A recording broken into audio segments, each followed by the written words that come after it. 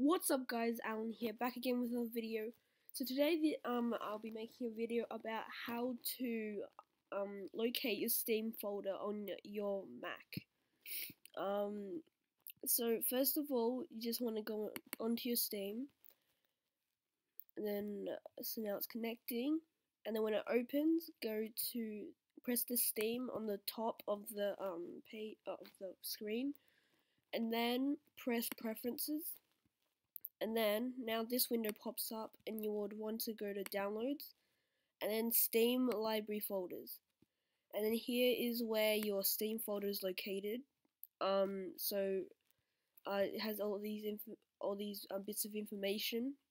So now what you want to do to locate this Steam folder is go on your Finder and then go on to go and then go to Folder.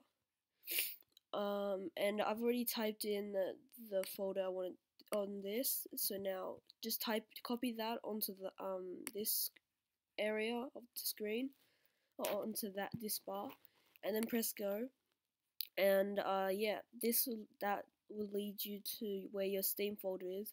So here I have my Steam app bundle, which just has my Steam app in it, Steam apps, and user data.